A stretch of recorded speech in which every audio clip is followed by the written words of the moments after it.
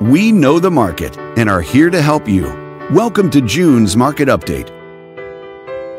Let's take a look at residential real estate activity in your area during the month of May.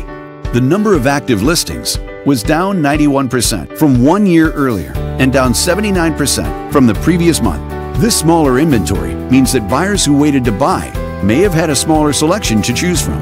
As you can see, the median listing price for the month was just under $420,000. Compared to last year, the average number of days units spent on the market before being sold was down 43%. This lower number of days may signal a positive trend in the local inventory turnover rate.